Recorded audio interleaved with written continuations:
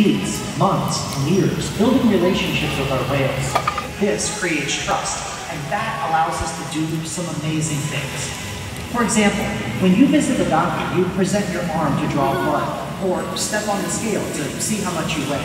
Son grandes, Margaret. Throughout today's experience, you'll see the killer whales moving together in unison. These synchronized behaviors strengthen their social bonds and allow them to problem solve as a group. This is just another reason why they are known as the ocean's top predator. Their scientific name is Orcinus orca.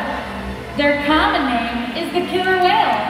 These 5 whales have their own personal names: Cayucus, Tuar, and joining us right here is Takara, Sakari, and Kamea. Kamea is our youngest whale at only 6 years old, and her mom Takara is our oldest whale at 28 years old.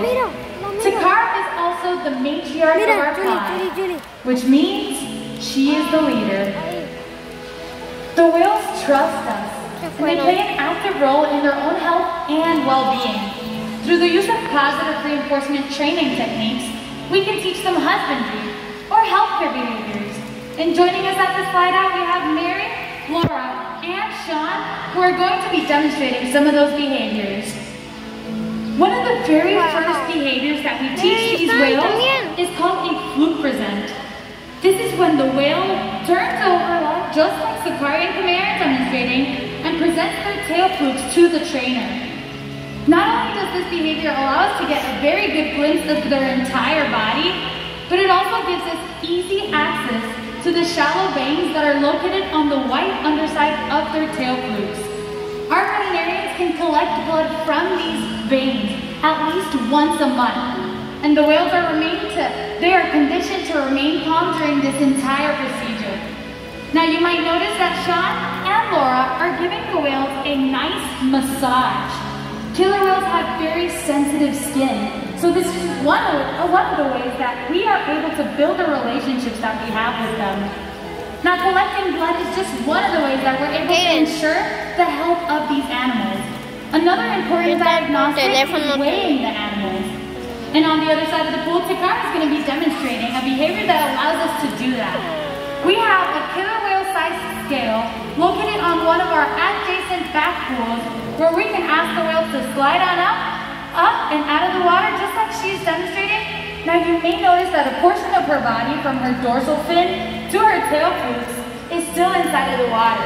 This portion is called the peduncle, which has a lot of muscles that can weigh several hundred pounds. Now in order to get an accurate weight, we simply ask the whales to lift their tails up and out of the water, and that way, we find that as of Tuesday morning, Takara weighs 4,580 pounds. Son como tiburones.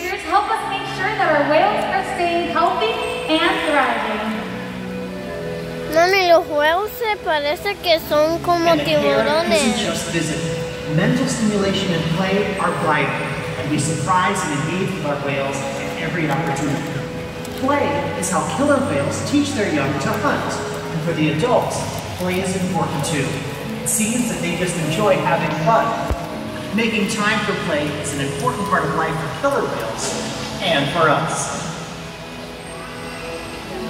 Observational learning and mimicry play a critical role in the development of a young killer whale. From the moment they are born, they are seen learning necessary life skills by watching or playing follow the leader with their moms or other members of their pod. Then here at SeaWorld, we see them playing follow the leader with us by mimicking our movements. Does this side of the audience want to play a short game of follow the leader with Sakari and Kamea? All right! With your left hand, raise it all the way up in the air and give those whales a great big hello. Haz esto.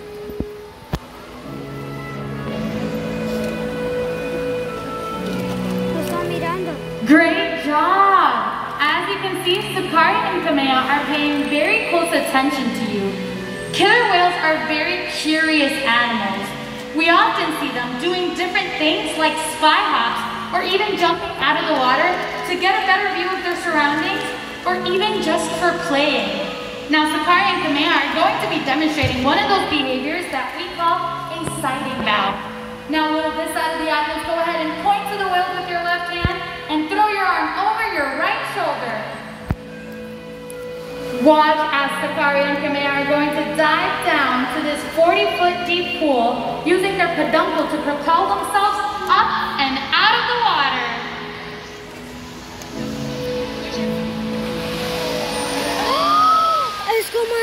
Great job! Now over on the other side of the pool, Sakari is going to be showing us and demonstrating different ways that killer whales can communicate.